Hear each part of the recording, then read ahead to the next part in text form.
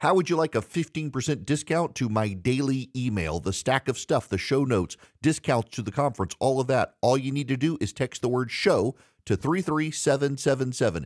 You'll get the annual subscription with a 15% discount to my daily email. You'll get the stack of stuff, the links to the show notes, discounts to the conference, and so much more.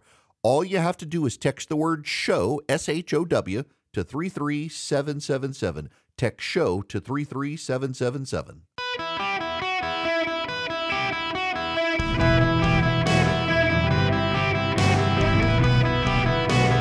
Welcome to the Eric Erickson Show podcast, Hour 3. My fellow Americans, how are you?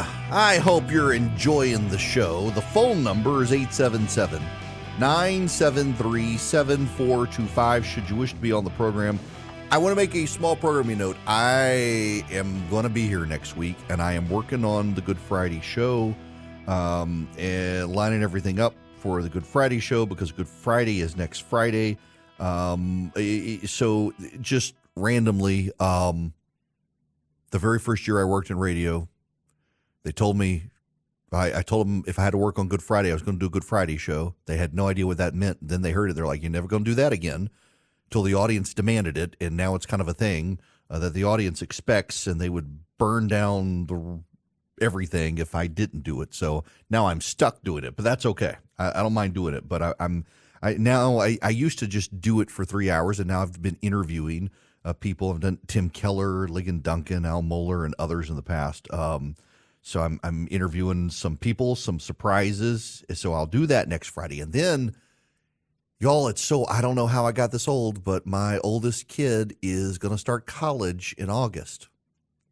So after next week, I'm going to be gone for a week on spring break, the last spring break we have as a family before my kid goes off to college. And it is wild to be at this point. It really is weird to me that I'm going to have a kid. I don't feel that old. I don't. And then, like I cleaned out the garage on Sunday, and I went to the gym yesterday. It's like, why do my hands hurt? It's like, oh, it's from all the stuff I was dealing with cleaning out the garage. I'm at that age now where everything hurts. It's getting old sucks, Being middle age is just not. So the nice thing about being in middle age is that I have all the money that I didn't have in my 20s and can still stay out drinking with my friends and actually drink better stuff and take better trips to Las Vegas. Instead of staying at like the Dive Roach Motel, I can actually stay at the nice place and have fun. The income stream is good. But you wake up the next day and your miserable stuff kind of sucks, and then you go to the gym and you're sore for 5 days after just looking at a dumbbell. It's just miserable. But nonetheless, I'm ready to go on spring break. I could use like a real week off. But I digress. We got stuff we got to talk about. And if you're on the phones, I'm gonna come to you. I'm not gonna ramble long, but I really want to talk about something real quick. I can't play you the audio. Libs of TikTok put up this TikTok yesterday of a girl who now calls herself Max, and she lives in a car, and she got called from Universal to go work at Universal, and she was furious about it because she says they dead named her because she's decided she's trans and has a partner and lives in the car with her partner and her dog, and she now goes by Max. And the gist of it is this girl who now goes by Max, who referred to her old name as her dead name, didn't say what her real name was, just her dead name. That's what they call it when your name is Samantha, but you decide you're a boy and want to go by Max. If you call her Samantha, you're dead naming her. I don't know what her real name was. Crazy chick. And she's upset and she's yelling. And I can't play you the audio because literally every other word is the F word. And it would be like you're listening to Morse code. Beep, beep, beep, beep, beep, beep, beep, beep, beep, beep, beep, beep. I mean, it was that bad. The effing this, that, F, blah, blah, blah, blah, blah. Oh, my gosh, it was awful. Her language. And her grievances were, one, that when Universal called and offered her work after 9 weeks of not offering her work and wanted her to work on a Saturday, they dead named her. And two, They only want to pay her minimum wage. And I don't know what her minimum wage is. But she said she wasn't going to go work at a place that only paid minimum wage because minimum wage was not enough to make ends meet, to pay bills and pay rent. So her solution is to be homeless and live in her car and to complain about not being able to shower because she lives in her car, as opposed to, I don't know, working harder and getting multiple jobs like so many people in America are having to do in Joe Biden's economy. The left, by spending so much time focusing on minimum wage and how minimum wage should be a living wage that you can cover all of your expenses, has missed the whole point. You know what the minimum wage was always for? High school kids. Getting their start. They didn't need a lot of money. They lived at home with their parents. It is the left that convinced people they should be able to live off minimum wage.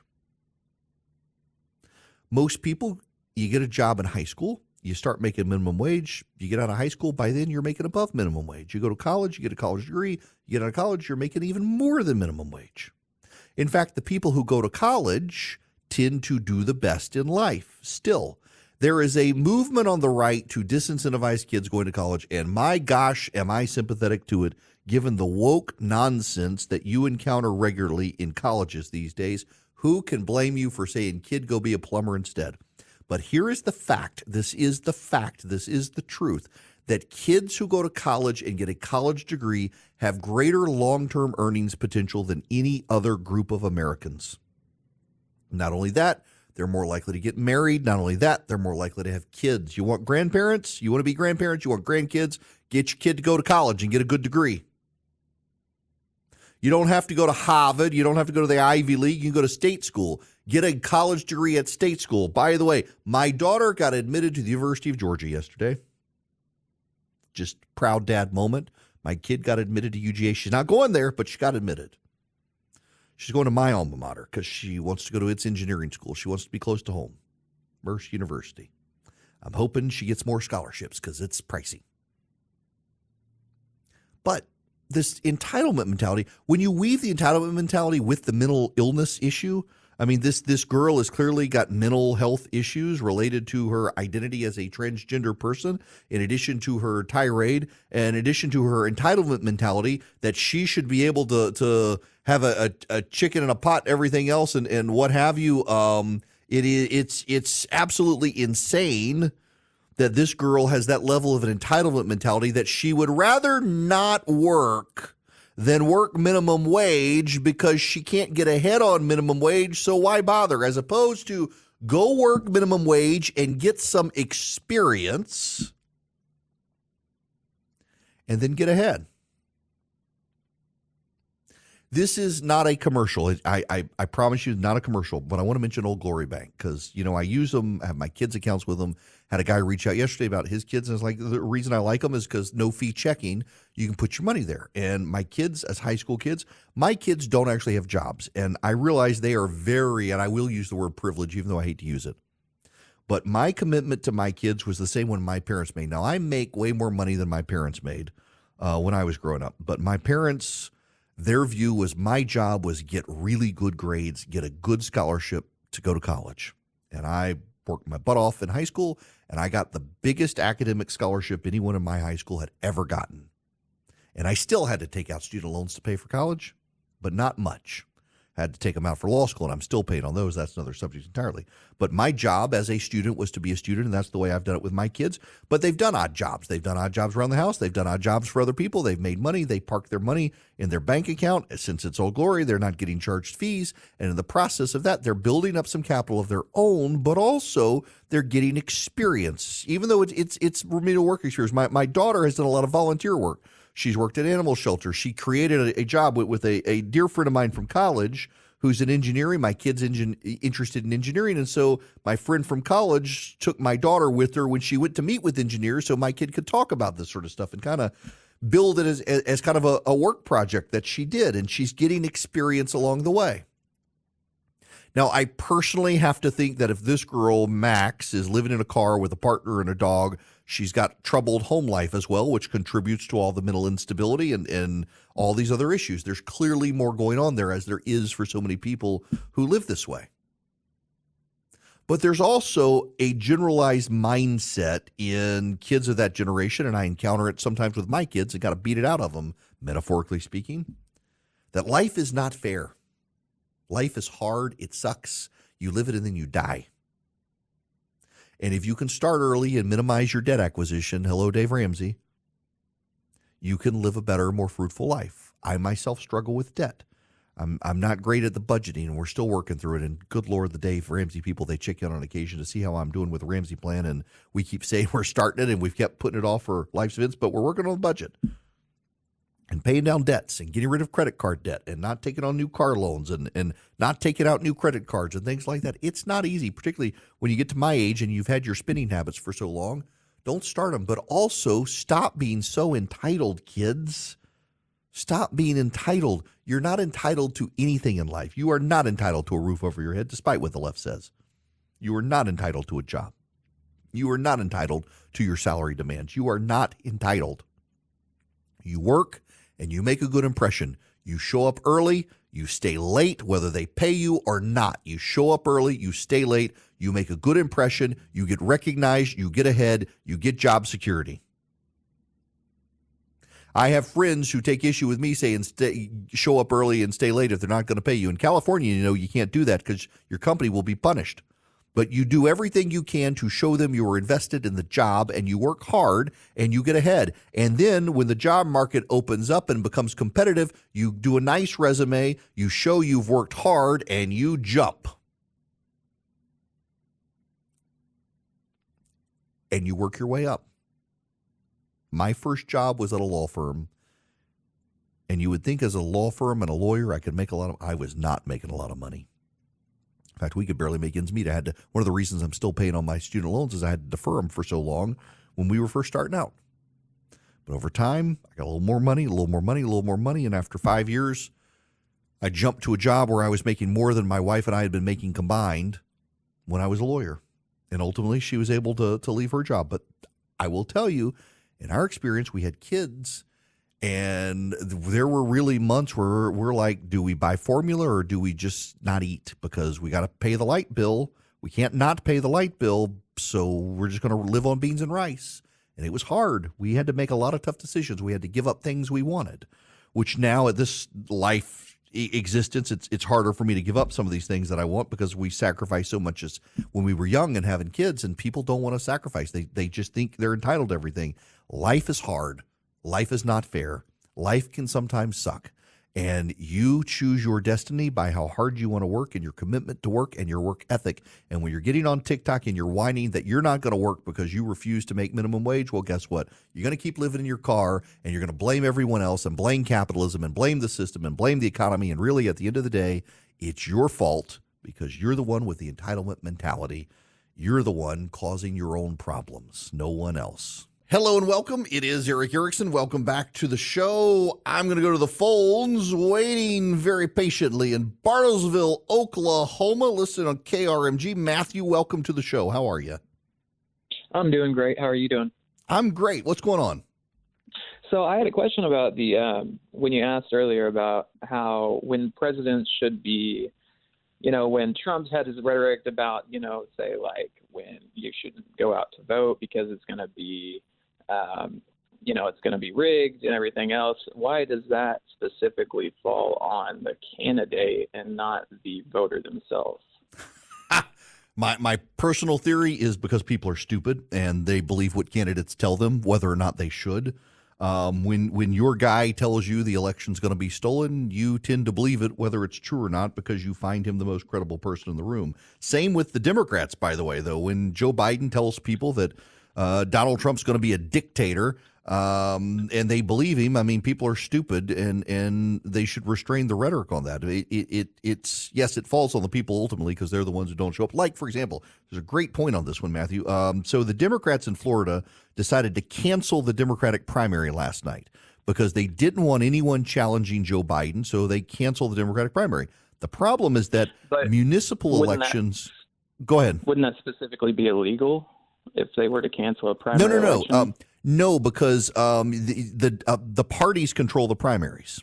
And so a party can cancel a primary if it wants to. And the Democrats in Florida chose to because they didn't want anyone to challenge Biden. So they declared him their guy, canceled their primary, legal under Florida law. But the municipal general elections are at the same time. So all the races for city and county commission and or city and city council in Florida are during the primary.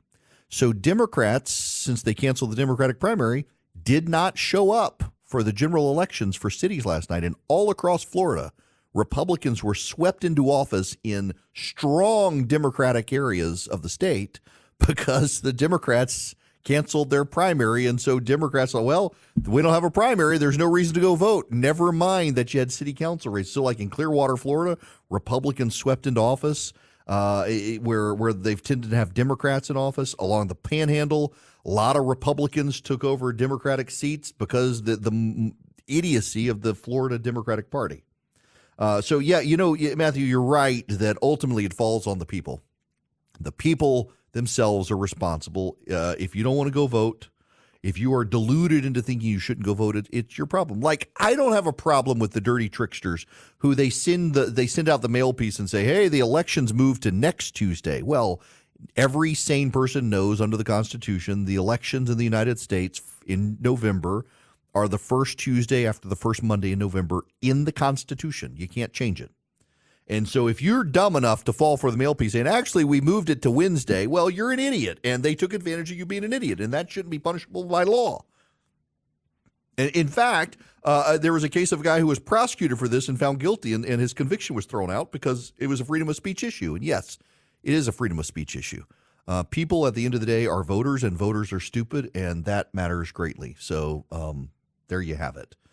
Ultimately, yes, it's the people. Now, people sometimes believe what the candidates say, and they sometimes believe what the campaigns say, and they sometimes believe what the press says, and that's why it's so great that Americans for Prosperity bought Bidenomics.com, because the Democrats wrapped Joe Biden in the label. He used the phrase Bidenomics on the White House website, and they never bought the domain, the idiots. Campaign malpractice, just like Florida canceling the Democratic primary, campaign malpractice. But the Democrats are doing a lot of campaign malpractice, and AFP took advantage of it. If you go to Bidenomics.com, you get the actual record about Joe Biden's economy. You get the actual record about inflation. You get the actual record about jobs lost and jobs gained and jobs not coming back and how many people are working part-time jobs to count for full-time jobs. You get the actual record at Bidenomics.com. Americans for Prosperity has done a solid for you because not only is the site easy to navigate and easy to understand, but it's easy to share with your friends and family. If you got anybody in your family who thinks the economy is doing well, share Bidenomics.com with them. And you should sign up with Americans for Prosperity and be an activist. It's what they do around the country. They're a do tank, not a think tank. They do the business of the conservative movement at AmericansForProsperity.org. But they really want me to tell you about Bidenomics.com, and it's worth telling you about Bidenomics.com, brought to you by Americans for Prosperity. Welcome back. The phone number is 877-973-7425. Should you wish to be on the program, I am happy to have you. Let me see if I can get through these callers who have been waiting for a little while here. Greg, you're up next. Welcome. Thank you. I was calling because of a growing fear that I have with all these Republicans, like just for whatever reason, they're deciding they're just going to take their toys and go home and not even finish out their term. Mm-hmm. That through attrition, they're going to hand the Democrats back the House even before the election. And then God knows if they get the House back, what they're going to hoist upon us between now and Election Day, what they're going to try to shove down our throat. And it just seems like these Republicans are thinking more about themselves than the country by just saying, I don't like this guy, I don't like this policy, I don't like this bill, so I'm just going to quit and not even finish out the term, even though, what is it, down to like 2 now? They have the majority. So it's down to, it's a 2-seat margin, but that's kind of the bottom. So there are going to be some special elections in the next couple of months, and that will rebound the GOP. They're expected to win. So that'll bring them back up to about a 4 or 5 seat margin, which is where they started. But there is a real fear among House Republicans I've talked to that they could be wiped out before the election if people keep quitting. Ken Buck being the latest. He's out at the end of this week. Kevin McCarthy stepping aside. They ousted George Santos. You'll note the Democrats never did the same with Menendez in the Senate. The Democrats, actually, a couple of them at the beginning of the term said, we could take this back before the election. Well, they might. Well, on the special elections, shouldn't there be a law that, if, say, a member quits and you got to go a month, say, before a special election, shouldn't the people in that district get a break on taxes during that month so they're not taxed without representation?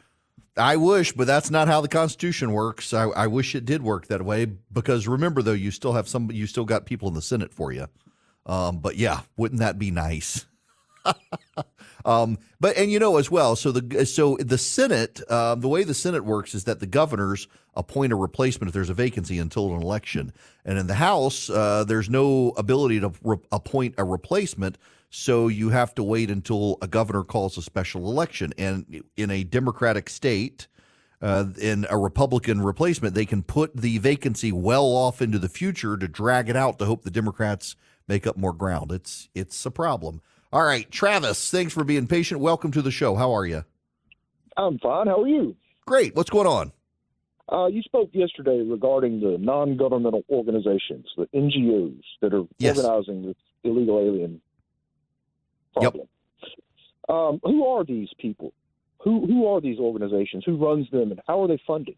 So there are a lot of organizations, charitable organizations. Some of them are tied to the United Nations. Some of them are global relief agencies like the Clinton Foundation, started by President Clinton. You've got are some of them run by church groups? Yes, there are some are church groups. So, for example, Catholic charities. Yeah, there's a Catholic charity is one. The Southern Baptists have their they've got their mission organization, the North American Mission Board and the International Mission Board. Migration Ministries. There are some. What is it? Is it? I can't remember the name of it now. The Southern Baptist ones. I'm not lumping them into some of these foreign NGOs that are bringing people in. The Southern Baptists aren't doing that, so I want to be careful there. Don't want to get the hate mail. But yeah, there are some global evangelical organizations. Our DHS Secretary, Cabinet official Alejandro Mayorkas, didn't he work for one, or he was a board member? He was a board member of a, what was the name of it? It was an immigration board. Hebrew Immigrant Aid Society. Yes. Which is actually a fascinating one because that organization goes back to the First World War, evacuating Jews from parts of Europe and then went into overdrive during World War II, getting Jews out. Well, now at this point, it works as an international organization on refugee resettlement around the world. And not just rescuing Jews. There was a woman named Ann Corcoran that ran a website called Refugee Resettlement Watch that details all these organizations. Yeah. Yep. And how they're funded. There are a lot of them, and a lot of them they get money from the left-wing donor interest groups, the Tides Foundation, and the like. And I really, again, this is my personal conspiracy theory, and I label it a conspiracy theory in advance. It is my personal belief that the Democrats, they see what's happening with the Electoral College. Under the Constitution, everyone legal and illegal is counted for the census. And the census is how you shape the Electoral College. So you get these people in.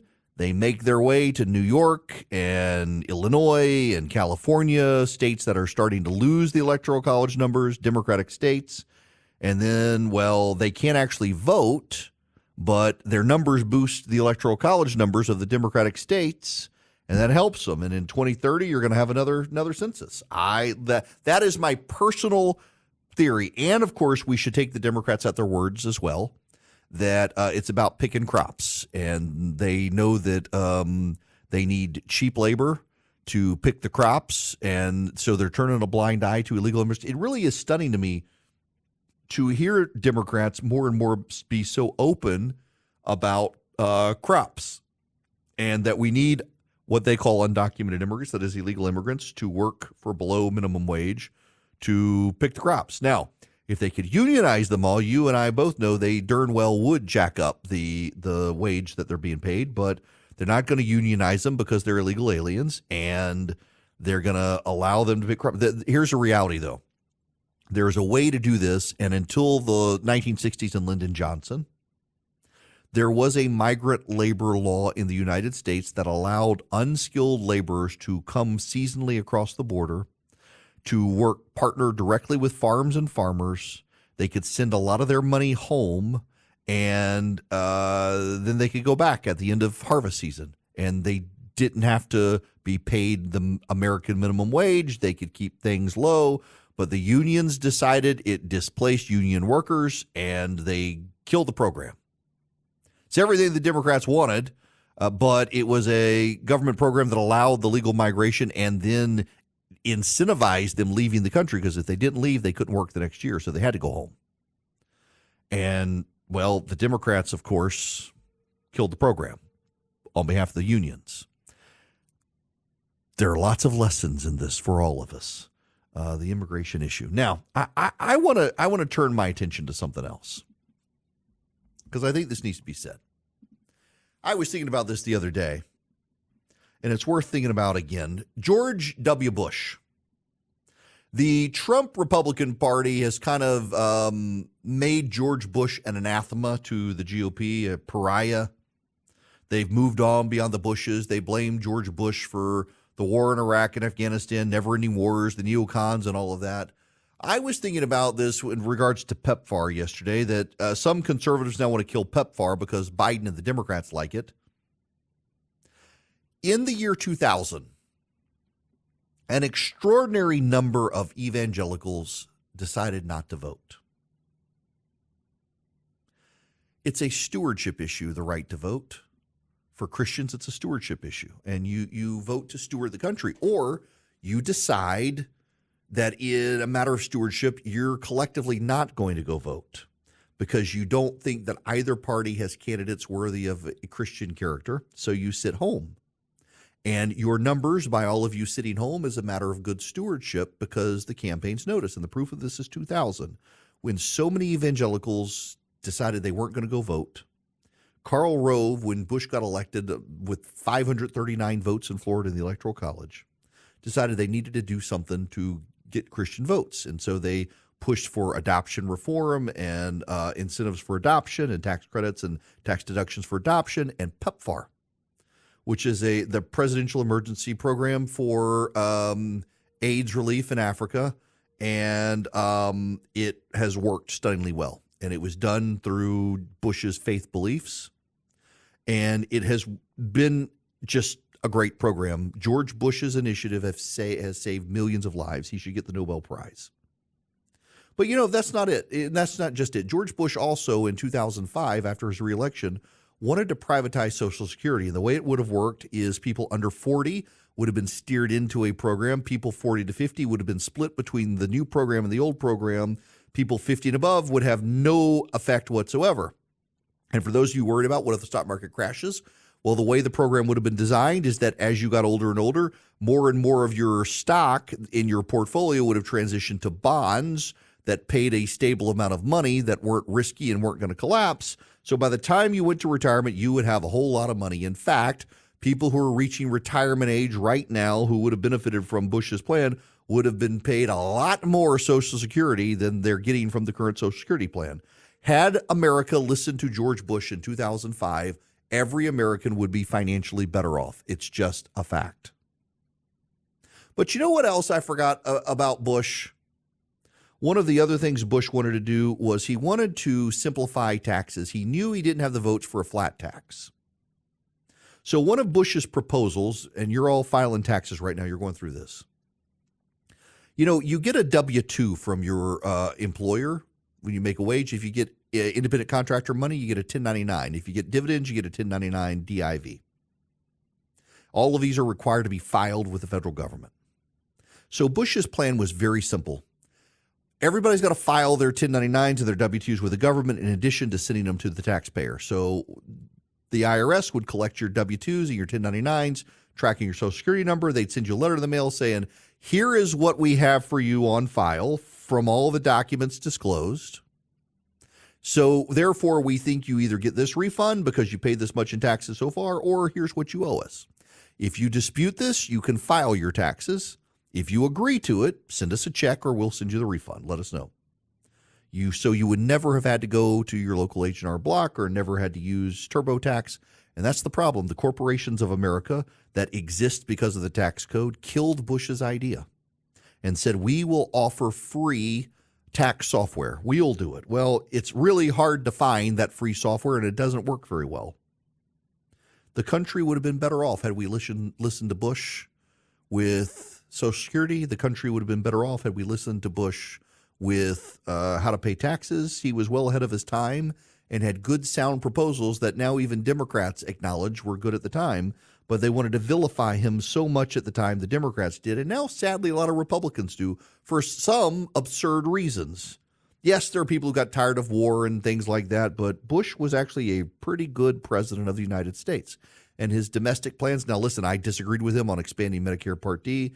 I disagreed with him on No Child Left Behind, terrible piece of legislation. But when it came to how to pay your taxes and your Social Security and then PEPFAR, America should have listened to the man. His legacy is complex, but had a lot of good stuff that Republicans should probably get back to. And Democrats who vilified it then are now begging the country to do what Bush wanted then because it would save everyone so much money and make it so much easier to pay taxes. It's just fascinating how over time history changes their opinions on people. And you look at PEPFAR and how many people have been saved in Africa. It was such a wonderful, good program. It's sad to see Republicans turn on it just because Joe Biden wanted to renew it. But goodness, Bush, he is a good man. He made a good president, too. Now, I got to tell you about Old Glory Bank. I mentioned it earlier with my kids and getting accounts there. Y'all, it's no fee checking, no fee savings, and they've got a banking bill of rights. You can see at oldglorybank.com. Why a banking bill of rights? Because increasingly, banks are listening to the wokes, and credit unions are too, and so they're restricting what you can use your money for in the bank account because of politics. It's sad to see. So Old Glory wants you to know that they're not going to charge you fees on your checking or your savings account. They're not going to give your information to the federal government. They're not going to prohibit you from doing business with those you wish to do business with, and they're not going to cancel your bank account because of who you are and what your politics are. OldGloryBank.com. You can see their banking bill of rights. They're a great bank. They're my bank. No fee checking, no fee savings. You can do mortgages with them, FHA, conventional, however you need it. They are a real bank. You can have a real relationship with a real banker at Old Glory Bank.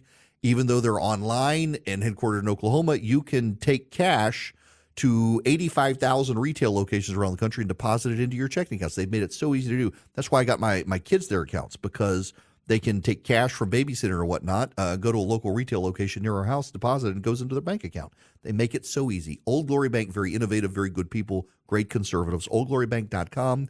You can get an account in less than 8 minutes online. OldGloryBank.com. Member FDIC, equal housing lender. Terms and conditions apply. I got all the legal language out of the way, but I'm telling you, Old Glory Bank, my bank, I love them. You will too. Greetings, conversationalists. Welcome. It is Eric Erickson here. I wish to talk about the Trump lawsuit. I think there is a due process issue for Donald Trump in his case in New York. He wants to appeal Judge 400 some odd $1 million case. It's a garbage case. It really is. Arm's length transactions all around. Everyone got to do their own due diligence, and yet Trump was found guilty. Clearly, the judge is a progressive. The attorney general wanted him. Now they've got this massive judgment, and Trump can't come up with a bond. One of the reasons he can't come up with a bond, and it's kind of funny this comes up because I was talking the other day to someone who actually is involved on the bond side of things, and the amount of money is too big for insurance companies and bond companies. They just simply is impossible to get a bond for that much money. There's one or two companies in the world that can do it. One of them won't do it because of the political angle, and the other struggle because you have insurance issues. If Donald Trump can't appeal because insurance and bond companies won't give him money, that's a due process violation because it's not on him, it's on them. He's got the right to an appeal. This becomes a constitutional issue. And it's very notable to me that people on the left who scream about due process and fairness in the court systems have abandoned all of that because it's Donald Trump. They want defendants to get every right and benefit of the doubt except for Donald Trump. They want defendants to have rights to a fair trial except for Donald Trump. They're perfectly fine with the randomization of judges to cases unless one of those judges happens to be someone they perceive to be pro-Trump. They don't like that. Every single thing that the left claims they want in the justice system, Donald Trump has gotten an advantage of, and they hate every one of them because it's Donald Trump. And this, his inability to appeal, because of his inability to find the money to cover a bond with outside companies who are struggling with the amount, interferes with his right to appeal. It is a due process violation. You cannot restrain the man's right to appeal a judgment because due process requires a right to an appeal, and you have constrained his right. And I really do think if push comes to shove, he needs to challenge the New York law that says he's got to put up all this money in order to be able to appeal, because he's attempted to do it, but he can't get the bond, and that's not his fault. It's the outside company's fault. And the New York Court of Appeals would be wise to take that into consideration, lest their entire system of bonds for appeals be found unconstitutional. I am not a Trump fan. Y'all all know I'm not a Trump fan. I absolutely think this is a scam case designed to persecute him. I absolutely do. Because these sorts of things happen all the time.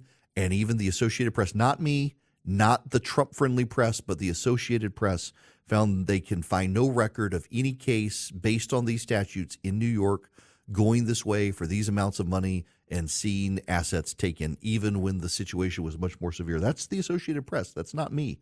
The Associated Press cannot find that the Attorney General and the judges in New York treated anyone else this way. It's uniquely about Donald Trump, and frankly, the reaction of those who get mad when I point out this is a scam case is uniquely about Donald Trump. They don't like him, and so screw him in their mind, as opposed to give him what every other defendant should get. And he's gotten something far worse than any defendant has ever gotten for far less. No one was taken advantage of in this case, and he deserves due process.